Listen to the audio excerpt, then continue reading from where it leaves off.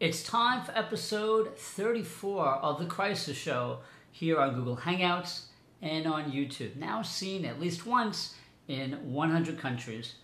My name is Rich Klein. I'm president of Rich Klein Crisis Management and the founder and host of The Crisis Show. I'm joined today by my friend and colleague. He is the president of Recover Reputation, which specializes in helping organizations and law firms to improve their online reputation through SEO tools and how to use social media and other things we're going to talk about today. His name is Steve Giovinco. Hi, Steve. How are you today? Good, Rich. Thanks. Good. I'm doing good. How are you? Good to see you. Steve is in Manhattan, across the river from me. I'm in Queens, New York. And we're going to talk today about law firm reputation. We're going to talk about search engine optimization and what law firms need to do when they're in a crisis. How can they navigate that crisis and start to rebuild their reputation with people like Steve, who can help push the bad information down and push the good new content up.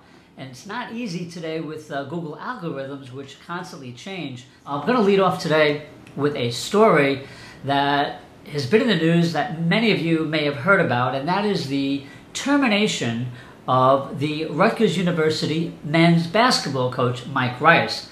Got national headlines. The story first broke on ESPN.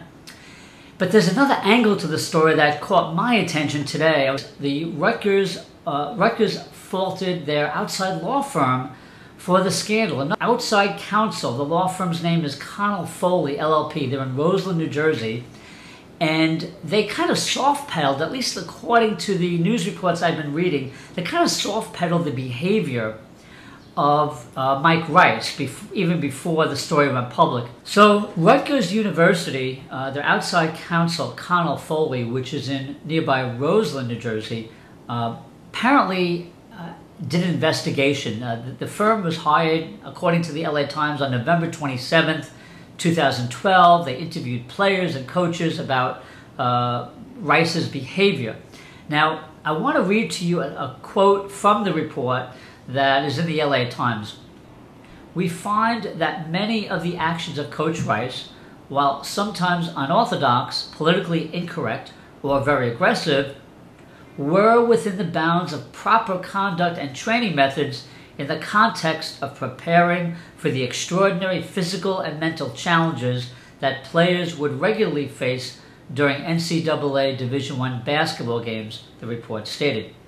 But the report nonetheless found there was sufficient evidence, ellipsis, that certain actions of Coach Rice did cross the line of permissible conduct, and that such actions constituted harassment or intimidation within Rutgers policy, adding that athletic director Tim Pernetti could reasonably determine that Coach Rice's actions tended to embarrass and bring shame or disgrace to Rutgers in violation of Coach Rice's employment contract with Rutgers. So kind of a mixed message there, Steve. But what's interesting to me is that here's a law firm that didn't really think about the larger reputation or the eventual fallout of that reputation that could stem from the ESPN tape that got that then of course went viral. So what I want to talk about with you, Steve, is you have this law firm, and I don't mean to just hone in on this one firm, Connell Foley, but there are many firms out there that face this kind of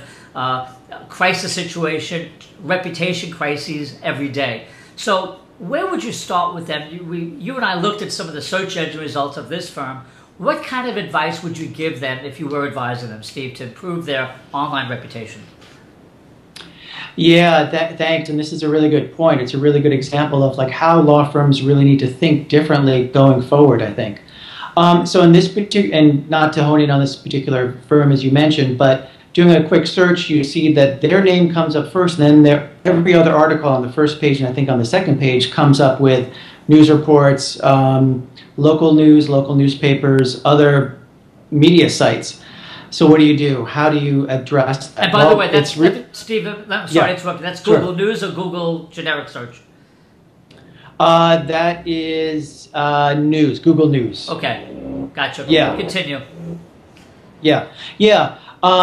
So it's really a challenge because when the whole point is to push down, as you mentioned, all those negative articles off the first page. That's the whole idea of repairing online reputation, or this particular aspect of it.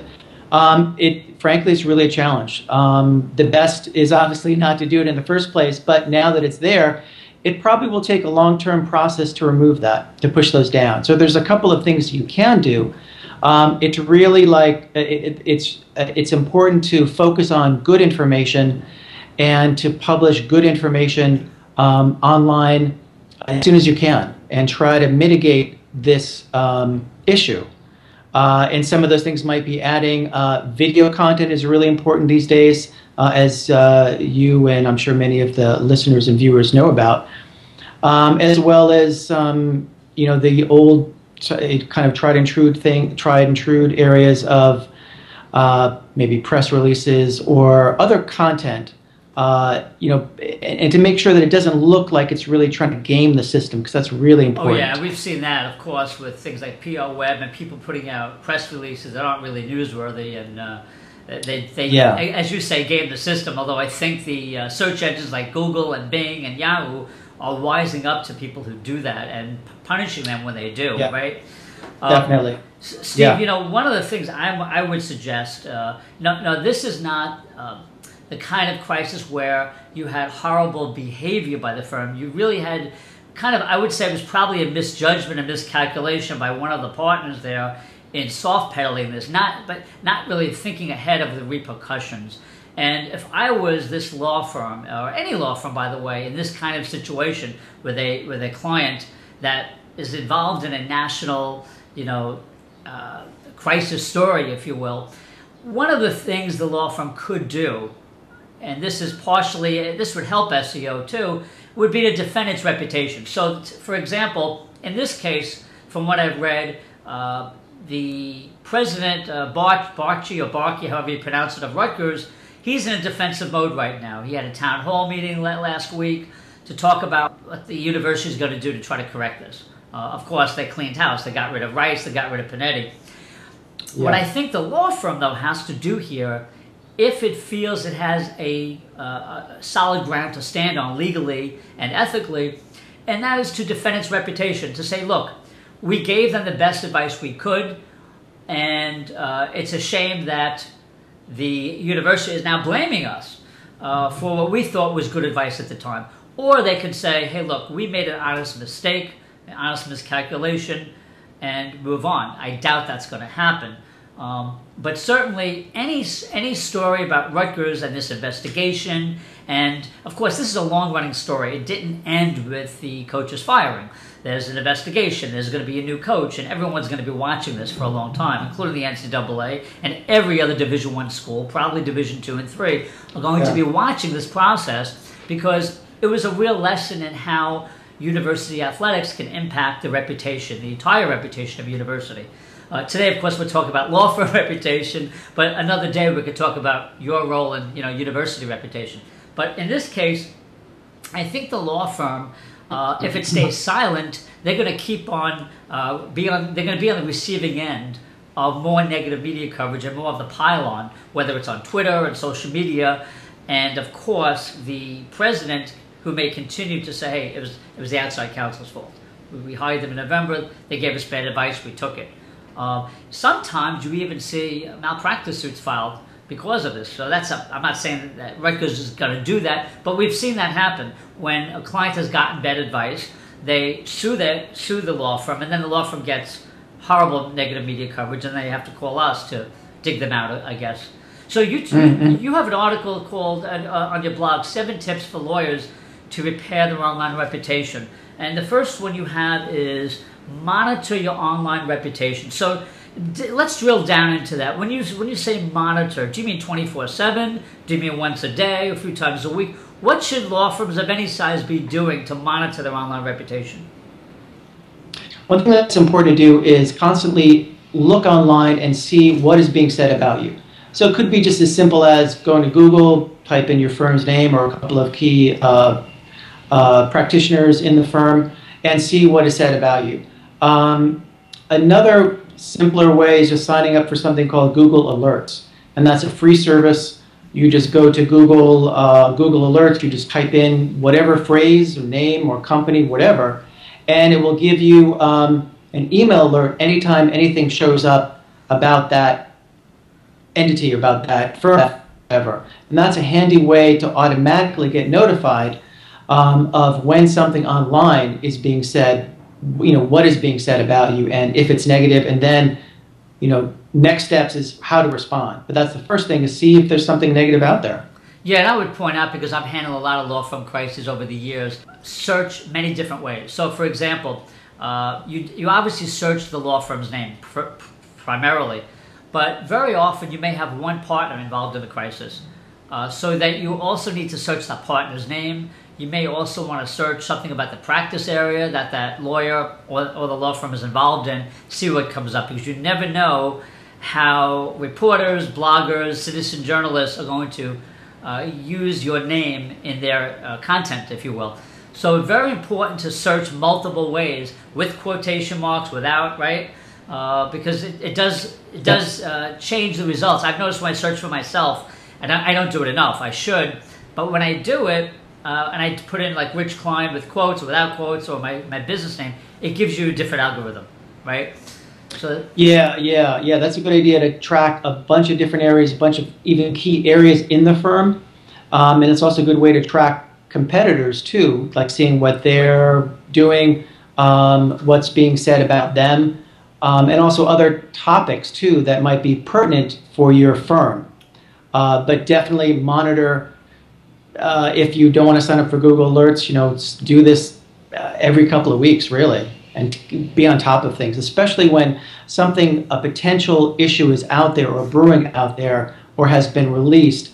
Then be on double alert and, really constantly look, maybe every day, about things that are being spread out there, because something could pop up very quickly and spread very quickly also. Absolutely, and I would just add to that, when you're in a crisis mode, and by the way, a lot of firms don't see themselves in crisis mode because they just don't understand the harm to their reputation from a malpractice suit or news like this record situation, which is why we use it as a case study. You have to, when you're in a crisis mode, to really do those searches a few times a day, constantly monitor them, because one news story could pop in the middle of the night in the Wall Street Journal, the New York Times, CNN, and change the game. Because what I've noticed, Steve, I don't know if you've noticed this too, when there's a traditional media story about you and it's negative, and you have adversaries out there, let's say, or unhappy clients and or customers, if you're a business rather than a law firm, you run the risk of a social media wildfire. You run the risk of people tweeting out that story, adding their negative comments, and we've seen this happen. Many stories get out beyond the traditional media, and as we all know, many stories are broken first on social media, such as Twitter and on Facebook and on YouTube, where stories originate, and then the traditional media follows it. If you're a law firm just concerned about traditional media and your website, you're going to miss the boat here. So what Steve and I are trying to say is, you have to look at this holistically online. It's not just your website. You have to, whether you have a Twitter account or not, and every law firm should, just for the monitoring purposes, you should be looking there as well to see what's being said. Just one other point is, that's a really good point, that even if something comes up in the traditional media, that doesn't mean that it's going to go away if there's no reaction to it immediately, because as you say, something could come up even weeks later, lag time, or someone could come across it later. Or actually, a lot of print publications, a lot of them are publishing things right away online, but others take longer. So that story might not hit or be able to be searched or indexed by Google until a few days or weeks later. And so then the story could still come up at a later point. That's a great point. And I would just add that the traditional media, most traditional media, and by the way, that's going to change very soon. There's not going to be social media, traditional media. It's just media, because Wall Street Journal, New York Times, CNN, LA Times, Miami Herald, all the big, what we consider the big metros, if you will, here in the States at least, they are all now online 24/7. So they are putting updates into their stories. They are updating the stories every few hours. They really are operating as wire services. So they're doing what the Associated Press, UPI, and Reuters have been doing for many years. And it's very interesting that in the old days, if you had a negative story in one of those newspapers, or Time, or Newsweek, for instance, or a U.S. News and World Report, you could assume that once a week had passed, or in the case of a daily paper, the next day, that story is old news. Today, as you know and I know, and as law firms need to know, those stories live online permanently. And the only question is, are they going to be on top of the search results, or are they going to get pushed down, right? So that's another interesting conversation to have. So feel free to chime in on that. Yeah. No, that's a really good point, because once something is online, it's almost impossible to get offline. There are some ways you can get something pulled off if it's, if there's violates certain guidelines of a website, if there are things that are, publishing personal information or bank account information or other things like that. But basically, once it's online, it's there, and it's going to linger there, and it's going to show up in searches. So it's really the point of, as you mentioned earlier, where is it going to be? Is it going to be on the first page of a Google search? That's a disaster, or a potential disaster. Could be very, very damaging. If it's on page 2 or 3, okay, it might get found, a little bit.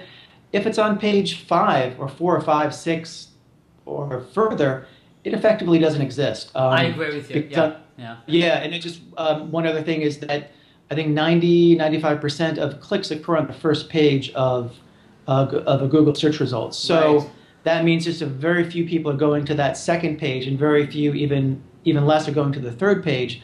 So that's the whole point, is to move it off the first and second page and effectively making it disappear. You're never going to get rid of it, most likely, but that's the whole point, is just to try to make as few eyeballs see it as possible. And that's, a way of repairing that damaged information that's floating out there. Yeah, I also want to just turn the conversation slightly here for our viewers' benefit. There are big law firms, there are mid-sized firms, and there are small firms and solo firms. When this happens to a small firm, and I want to give you another example here that came up about 2 months ago. Excuse me. There was a law firm in New York City called Parker Weichman, I believe is the pronunciation. And what happened, it has 2 name partners, and one of the partners was being sued by somebody who worked for him. He was apparently making sexually suggestive comments to her. He threatened to whip her, for instance. It was a big piece in the New York Post. For those of you who in New York, you know how the Post handles these kinds of stories. It went pretty. It got on Above the Law, which is the most influential legal blog that I know of, at least in terms of law firm culture, law firm business. And so there's a situation where you had one of the founders of the firm named in this lawsuit for something that's at the very least sexist, and at the other end of it, sexual harassment and discrimination. So that is still out there for this law firm. And what's really interesting, Steve, is I started to follow this firm online on Facebook, and they have a YouTube video. I think they're a personal injury firm. And so they keep putting out these videos about all these things that could happen to people, personal injury. But they're fighting that. They still have to fight this battle here. They haven't really addressed. First of all, they haven't commented on this at all. They're playing the typical, lawyer defense, which is, well, we'll deal with this in court and not in the court of public opinion, which I think is a big mistake. Right. They don't seem to be doing anything about it. And this is something that's going to stick around. People are going to search for this firm, and this is going to pop. And it's going to show up because it was in the New York Post and because other people picked it up. It's not, I don't think it's on page 1 anymore. Let me just see quickly. If I put in the firm. Yeah, so this is perfect. So I type in the law firm's name. It's Parker and Weichman, okay? National Personal Injury Firm. The first Google search result, and by the way, this is the web search, not the news search, the one that everybody goes to. Right. And the first result is the law firm. Fine. The second search result is the New York Post article. which says, secretary claims law firm founder Herbert Weichman sexually, and then it's ellipsis, has the headline. The third one's the Martindale Hubble. So, perfect example, Steve. Yeah. What I don't know what they're thinking. You know, how can you promote, pitch, market yourself against this without dealing with this monkey wrench around your neck? You know?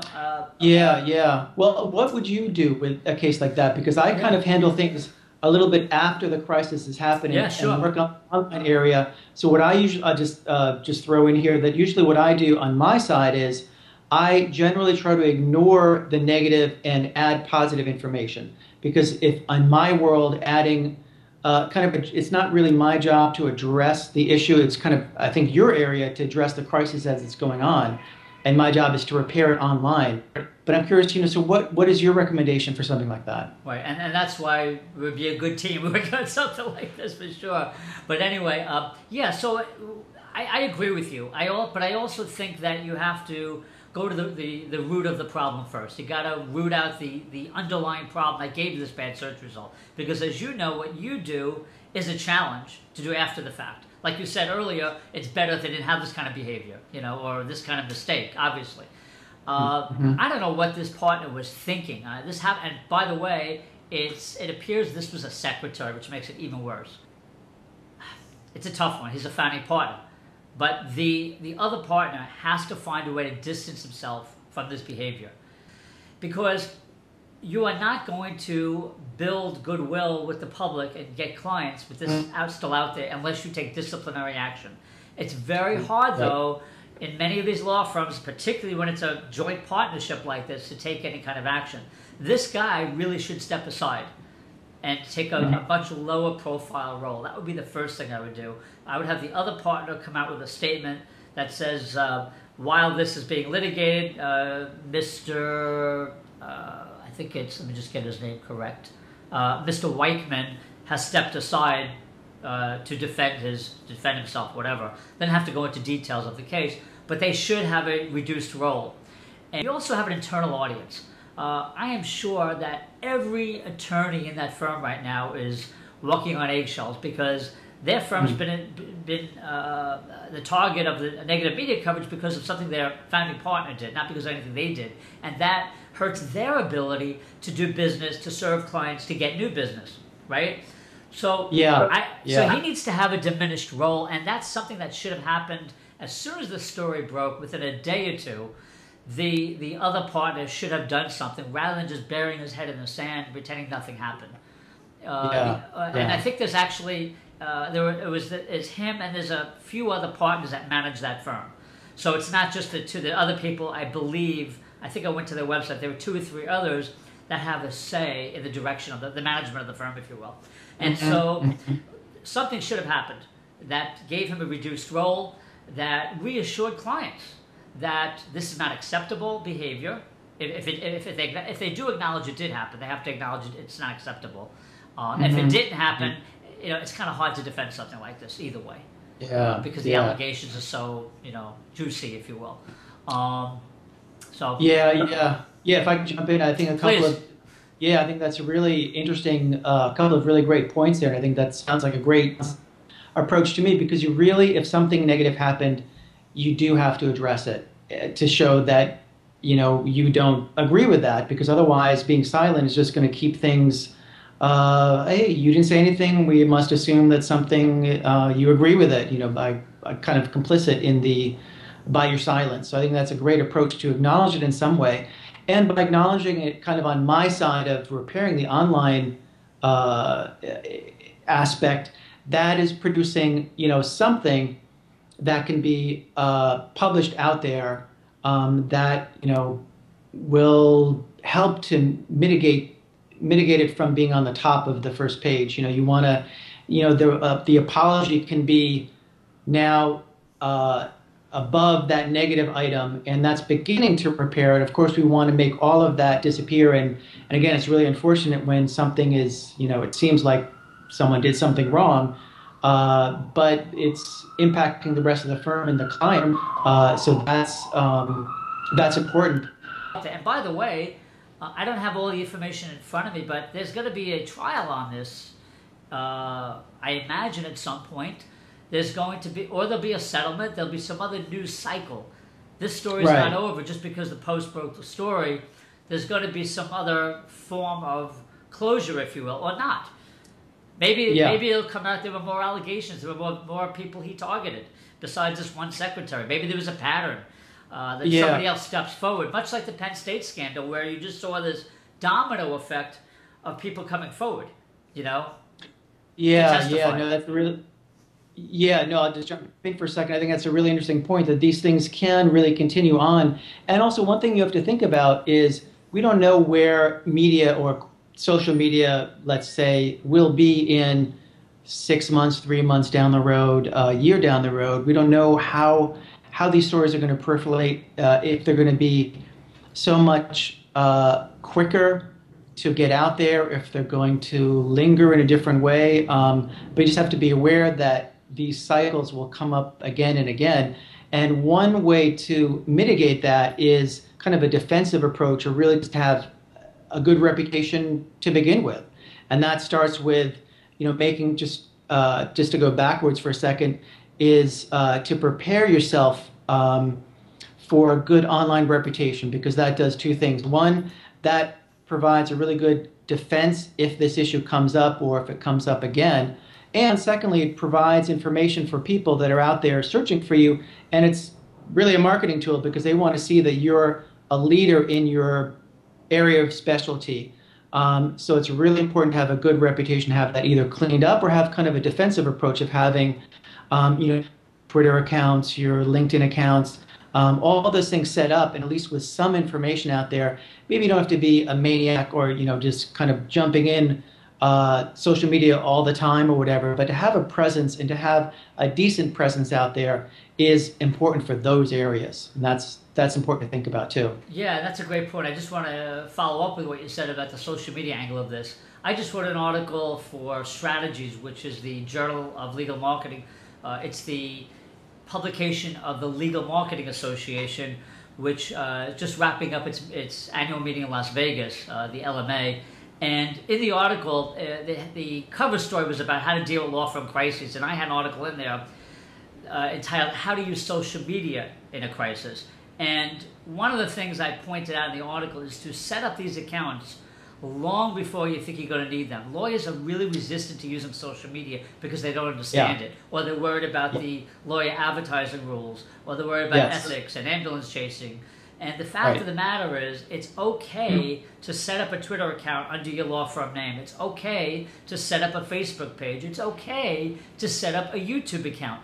So that if you're in crisis mode, like these firms we just mentioned, and I don't know if Connell Foley or this other firm, Parker Weichman, has social media properties, but if you have those set up in advance, it's much easier to start distributing content, to start pushing that bad content down, as you say, before you even get to the SEO side of things, because SEO does take some time, as you say. Social media is instant. You could get that stuff out quickly, and you could start to see some of the positive results within a few hours. I've experienced that on my own and with clients.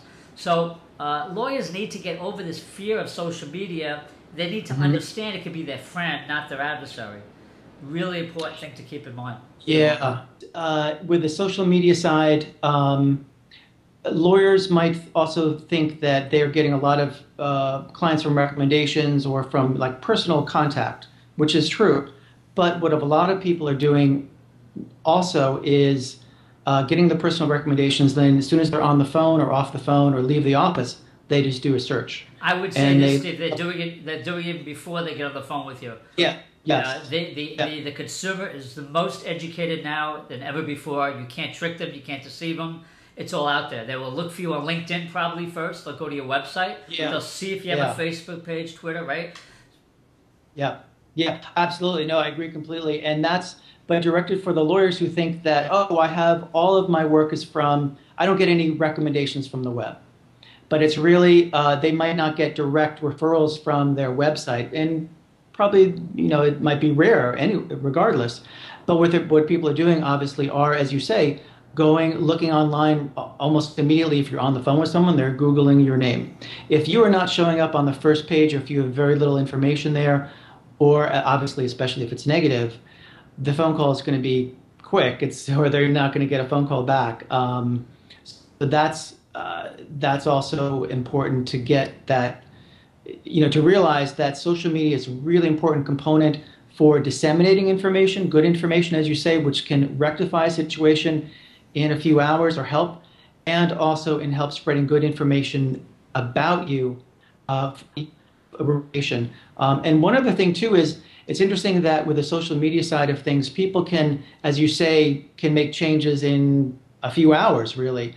But if something negative is out there, that could take a long time to repair. So just be aware of that very quickly, again, something can come up there from a Twitter, one tweet can really impact a firm or their reputation or their business. Absolutely. I had a criminal defense attorney client about a year and a half ago, and it's a very crowded practice area, particularly in New York. You type in criminal defense attorney and it's a needle in a haystack trying to find somebody. So one of the things that I did for the client, I suggested it and executed on it. It was very successful, and I'm sharing it for the benefit of our viewers, is we created a video around breaking news. So there was this prostitution scandal in Manhattan, and he was an expert on sex crimes. And I suggested to him that he comment on video for about a minute and a half, 2 minutes, about the case, what the legal ramifications would be, what are the, who else would be involved in the investigation, what the prosecutors were really after, so on and so forth.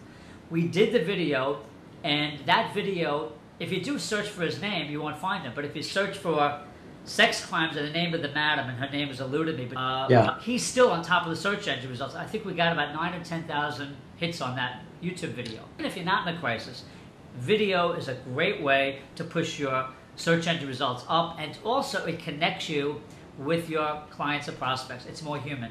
Just like we're doing now on this show, you and I have businesses, some people know us from our blogs, from our tweets, but they don't see us. And interpersonal communication is ideal, and people don't do it enough today. So video, and by the way, as you know, all the predictions from all the research firms in the internet industry are saying video is going to grow exponentially in coming years. And those who don't do it are going to miss the boat. Yeah, no, that's a great point. It's great to hear about the success with the video. And I think just to focus on that for a little bit, you're absolutely right. I think video and visual items could be photographs, images, graphs, infographics, which is kind of a new term or new kind of popularized area. Things that are visual are great ways to improve your reputation, and Google really loves those things. As you found out, or as you know, that video can really, if it is in a very competitive space, like you mentioned with that particular lawyer's field, if you write a blog or a posting, that can be on page 2 or page 10. A video for that same topic can jump to the top to page 1 and on the top of that. It's amazing. So that's really, and I've seen it, Steve. I've seen it with other clients in other industries. Unknown people who are virtually unknown in their communities, in their business, and after doing a video with them, it just took off.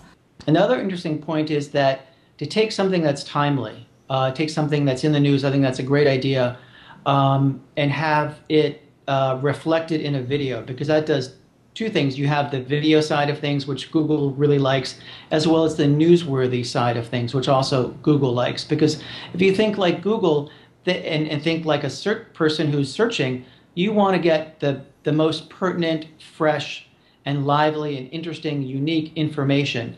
And as far as thinking about it on the reputation side, that's really the way to go, is really not try to game the system, but really try to produce good, interesting content, video, blog material, or whatever it is, but especially video is really helpful.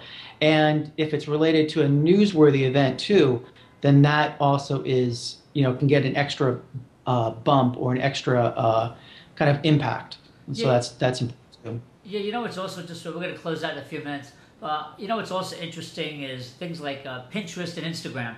Now, you mentioned infographics earlier. Pinterest is the, if you will, the headquarters of infographics, I think.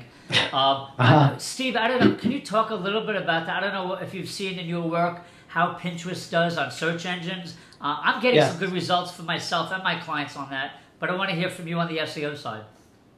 Yeah, that's a good point, and to bring that up. And if people aren't really aware of what Pinterest is, it's really get familiar with it. But so it's for an account, it's free. It's basically images that are posted, and you like them and share them, and you can kind of follow people. So it's really simple, and it's really effective for the reputation or SEO side of things. So, for example, if get an account, and it's part of the idea of building defensively as well, as part of the Twitter and Facebook and LinkedIn accounts, make sure you have a Pinterest account, because that can also help that really substantially. So I have some clients, they have some negative issues that I'm trying to help them push off the first page, and Pinterest is really effective. It's one of those. It can take up one of those slots of on the first page, and it can show up fairly quickly. I've been working on a client.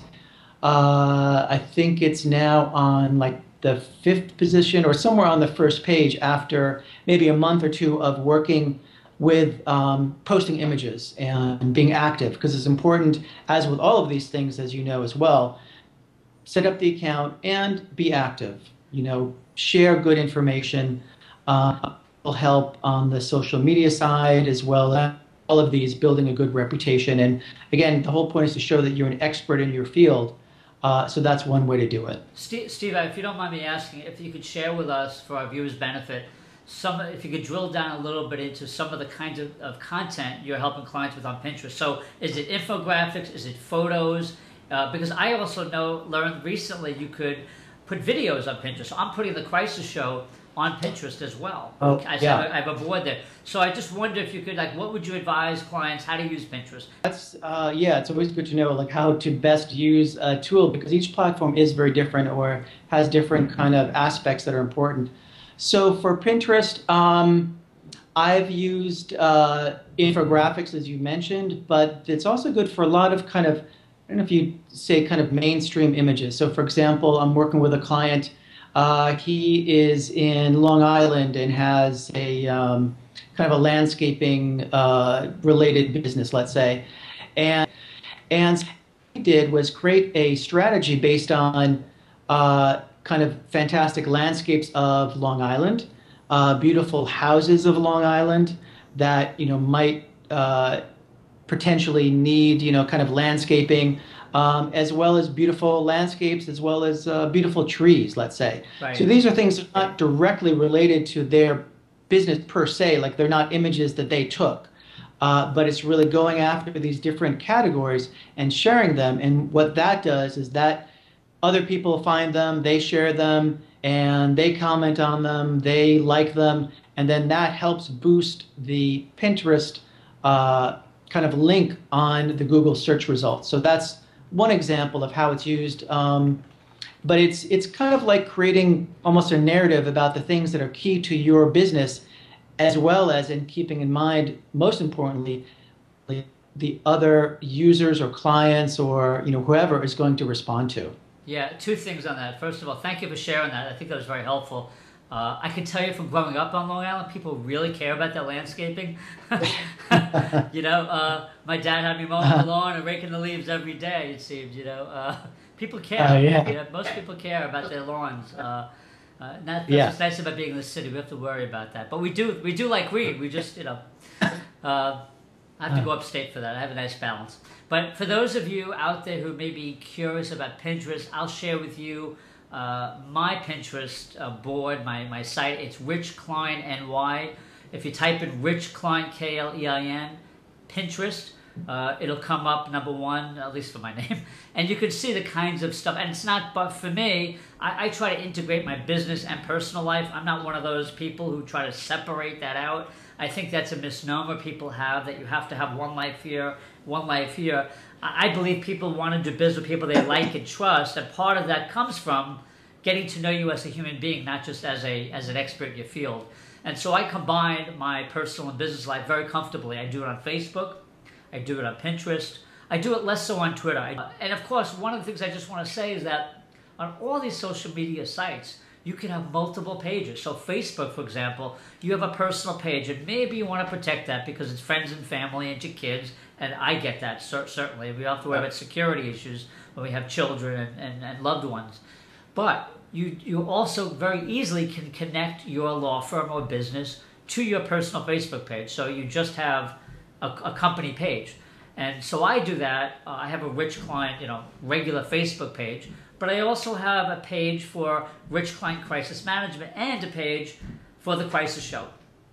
And by the way, Steve, the more that you take advantage of these social media sites, in other words, use them to the max, it's going to help your search engine results too. So if you have a Pinterest account, if you have a Facebook business page, if you have a Twitter feed, if you have a LinkedIn profile with some depth that you could, and of course LinkedIn, by the way, Steve, has also introduced all these great features this past year where you could add slideshows, what's it called, SlideShare, I think it's called, one of the programs. You could add video. I just added video to my LinkedIn profile. I don't know if that's come up on my search results yet, but it's interesting. And of course, also use sites like WordPress and Blogger and Google Plus. These are all great sites to use to build good content, but also to use when you're in a crisis to put good content up there, or to put your defensive statements up there that you need to do to stand your ground, to defend your reputation. Because if you don't defend your reputation, your adversaries, either in the media or not in the media, are going to continue to attack you, very likely. Their tools are out there, and 99% of them are free, right?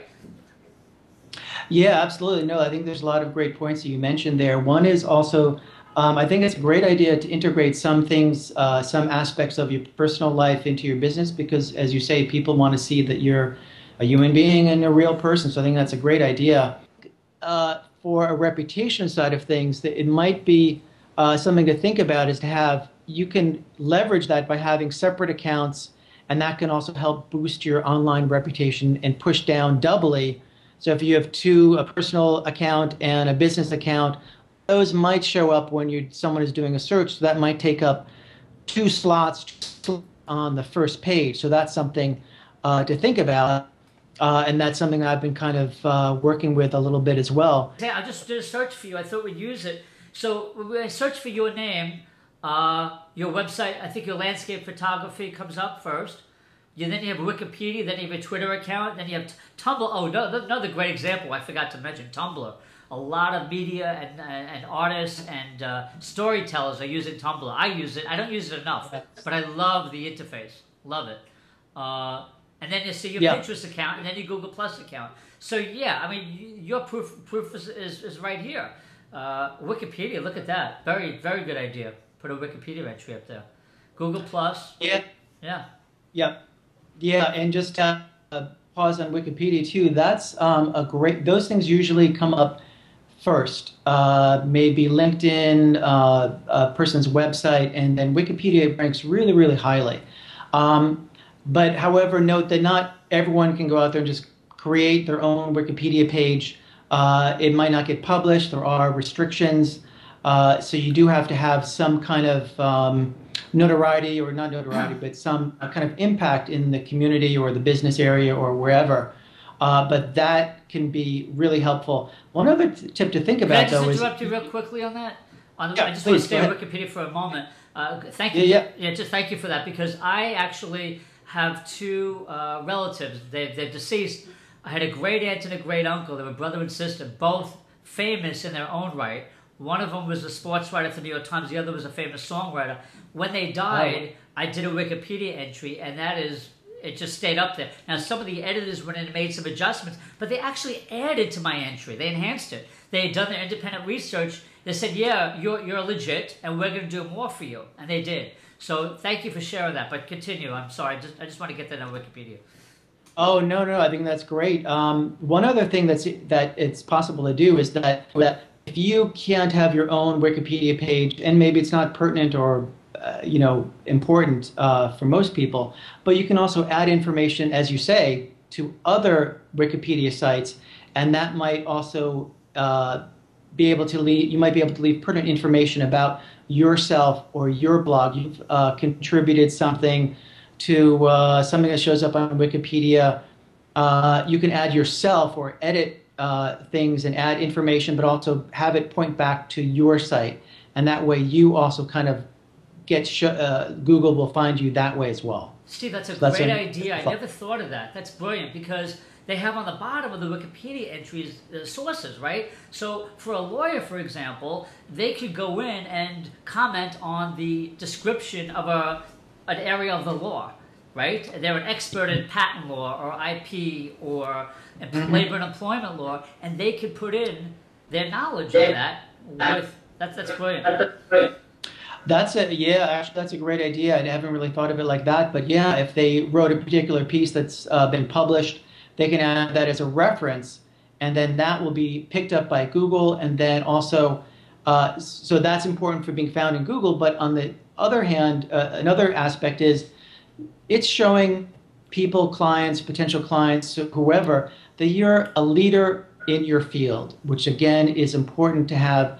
That's part of having a good reputation, kind of from the start, almost as a defensive way. But again, it's kind of this term that comes up lately is kind of thought leader.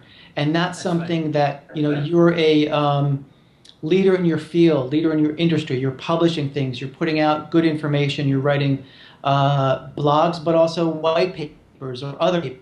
And maybe that's a whole other discussion, but that's something that helps with, building a good reputation defensively, and also as a way to get more clients. They see you as a good source, and also pushing down negative things if there's a negative reputation that needs to be repaired. Steve, that's a great point about the description of thought leadership, or also another term is influencer.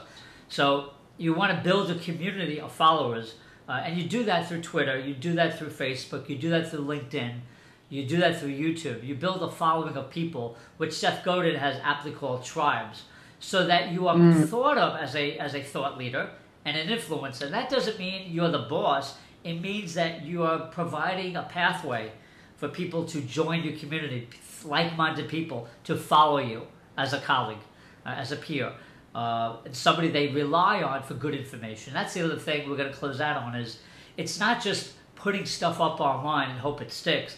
You got to put good content up, and it can't always be about you. In fact, it should be about them. It should be about your critical audiences, whoever they may be. So if you're talking about prospects, if you're a lawyer and you're talking about your prospects or your clients, don't put up your bio and say how great you are, or that you won a moot court competition in 1972. You really want to be talking about the kinds of ways you've helped businesses succeed.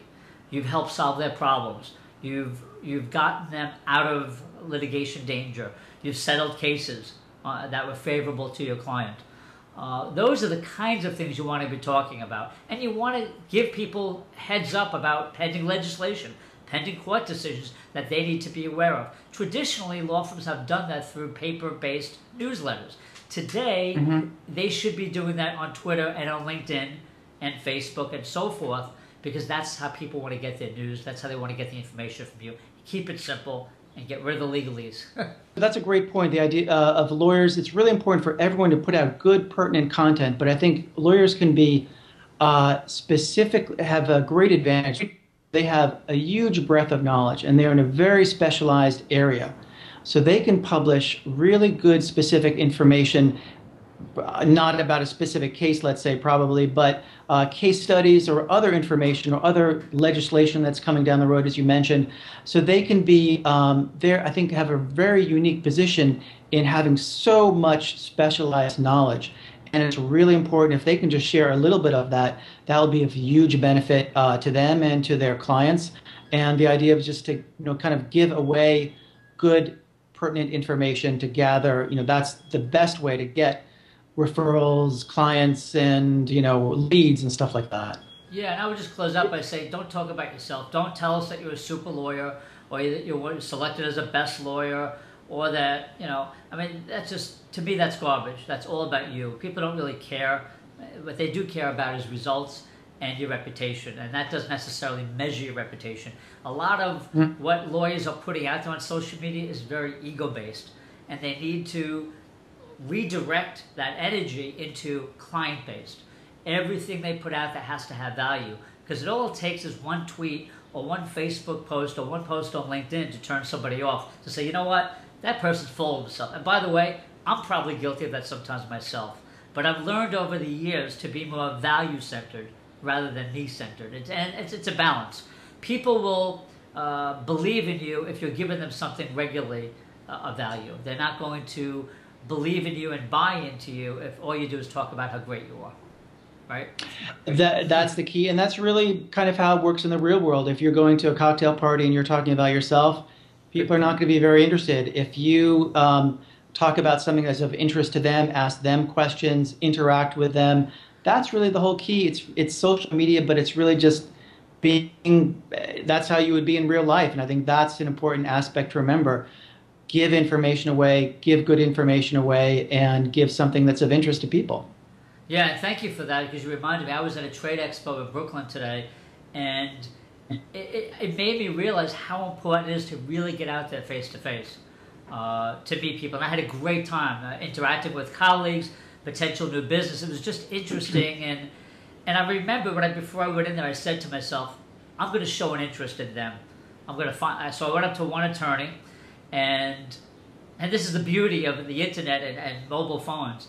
I saw his booth at this expo, Steve, and I looked him up on LinkedIn, and I went up and introduced myself and said, congratulations, I see you got an award from an agency that I used to work at. Congratulations. He looked at me like, but it was an icebreaker, and we had a conversation. We had a conversation about doing business. And so it's just a great way to use these tools that are out there. So anybody who says, oh, I don't like technology, is misguided, because if you're at an expo and you're trying to make a connection with somebody, on either side of the business, it's good to know something about them. I didn't know this person until I looked him up. Literally, I was standing right next to his booth, and I looked him up on LinkedIn on my iPhone. I put my iPhone away and started the conversation. I already knew a lot about him and what he did. He was impressed, and so we started a dialogue.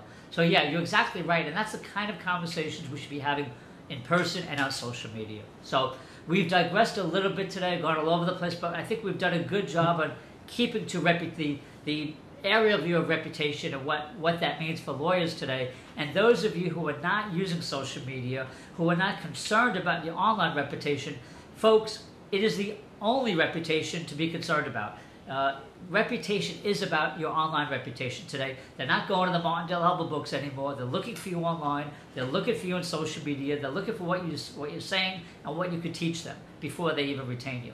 So make sure you have good content up there. If you have a crisis, you want to find ways to push it down. You want to look for good SEO people like Steve and a good crisis management person to help you navigate that crisis at all stages. So with that, Steve, any closing thoughts? Thank you very much. That's it. I think it was great to talk with you as always. It always is, and we'll get together soon in the city. For those of you watching the show, the website is www.thecrisisshow.com. If you want to tweet about anything you heard from Steve or I, please use hashtag #TheCrisisShow or @TheCrisisShow. That's our Twitter account. So, Steve, thank you so much for being a guest today. To our viewers, thank you so much. We really appreciate you watching us live or on tape. And that's the beauty of this technology. You can watch this show anytime, and this show is going to be up permanently, we hope, as long as YouTube's around, up on YouTube. We have a channel called The Crisis Show channel on YouTube, as well as on Google Hangouts on Air. So if you type in The Crisis Show, you will find this episode and the other, I think it's 33 episodes. I've lost track. Anyway, thank you for watching. We'll see you next week. Steve, thanks again. Have a good night.